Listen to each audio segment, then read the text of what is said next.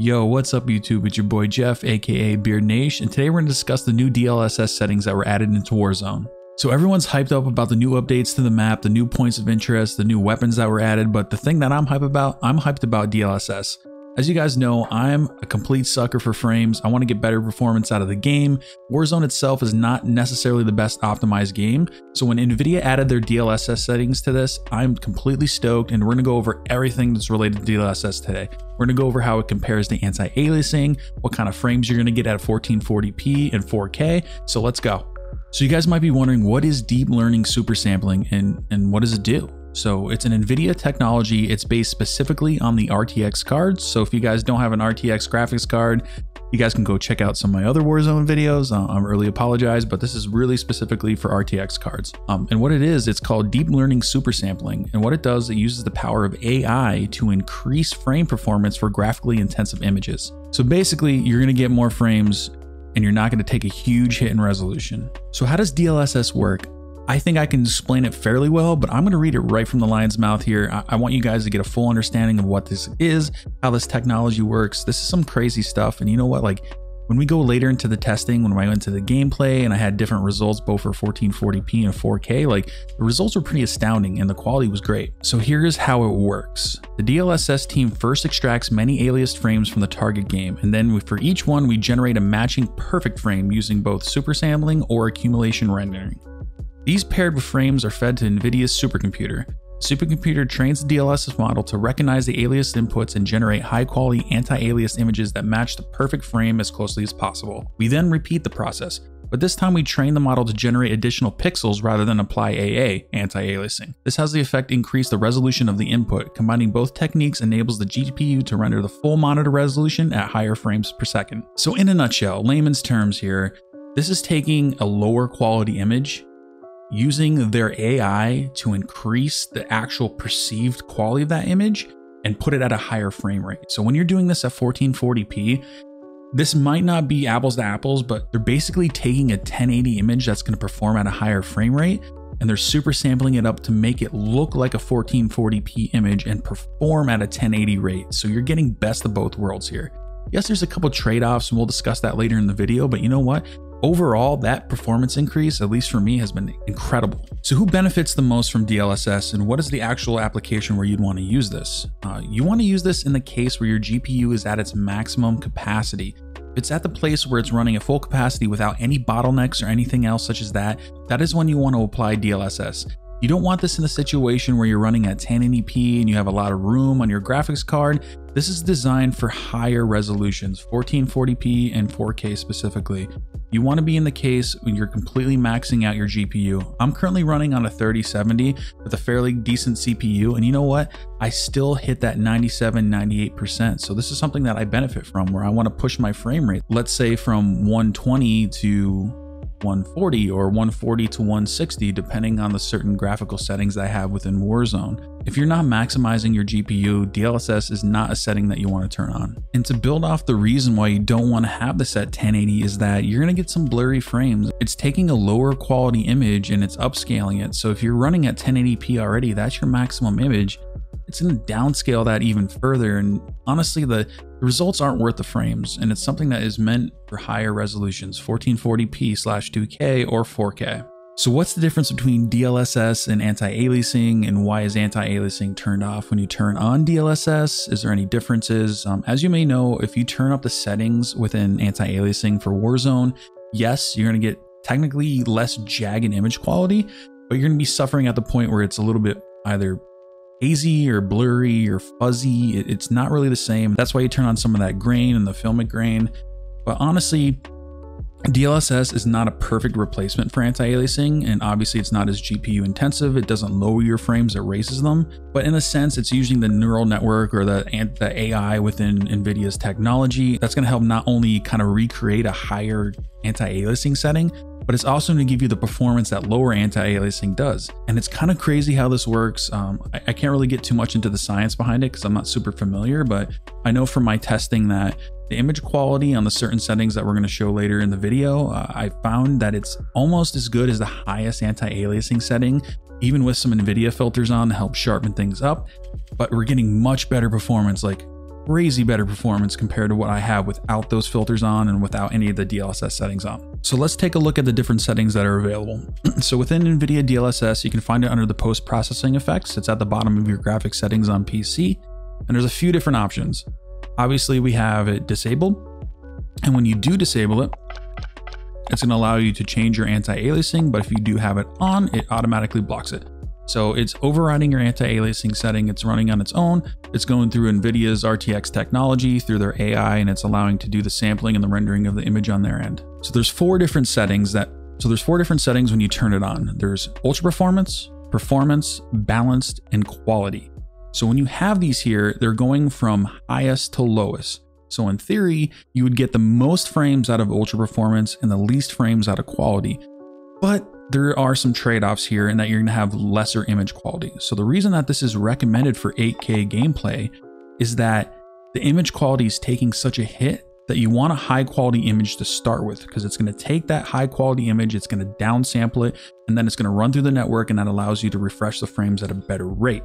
So if you don't have an 8K setup, which I think most of us don't, or even a 4K setup. I mean, even with my 3070, I'm getting some decent performance at 4K, but I'm in no means running Warzone at 4K with my 3070.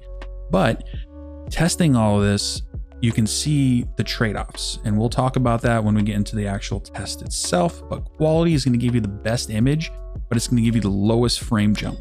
But still, the results are astounding. This is nothing to be deterred from. I've even tried balance, had different settings. I mean, I've jumped back and forth between balance and quality.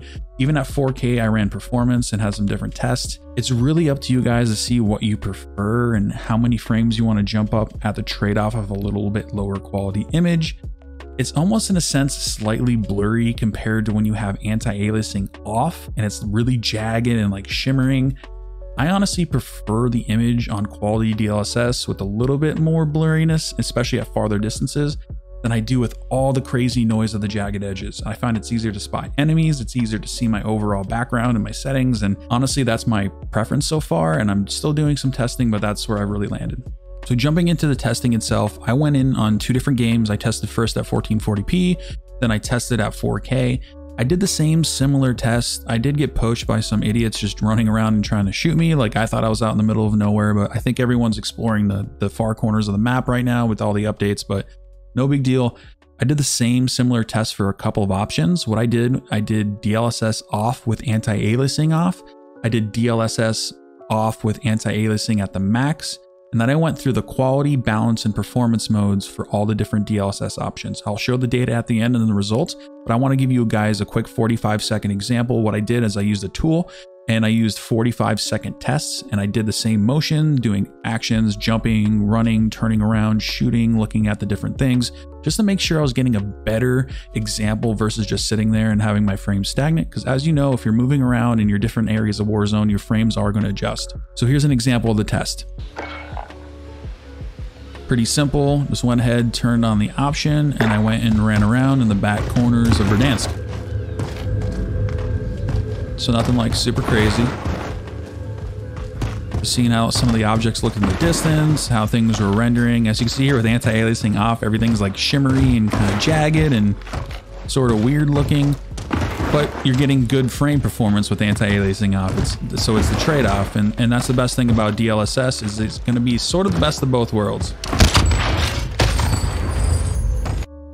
Yeah, so that's it. I went ahead and did the exact same test as closely as possible, running around in the same circle, looking at different objects, sometimes shooting, and I think I had a pretty decent sample of results. I actually did it twice just to see if it was consistent, and the results were fairly consistent. So let's take a look at them. So as you can see here, here's my results, and I thought they were pretty astounding. I mean, looking at the overall best performance for 1440p, in terms of frames, I found that the balance was the best. It wasn't by much, but if you look right here, you see balance, I had 159 frames average, whereas on quality, I had 152 frames average. But one caveat, the image quality is going to get impeded by this. I actually think that the quality setting has the best image quality. That's what I'm going to run with. Even if I'm running NVIDIA filters, I'm still running quality.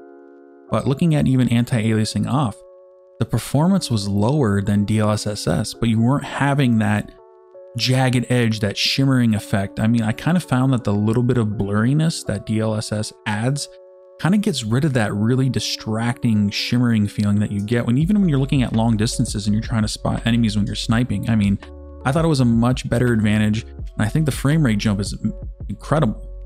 And one thing I wanted to note that according to the recommendations, quality is the setting that's recommended for the best performance.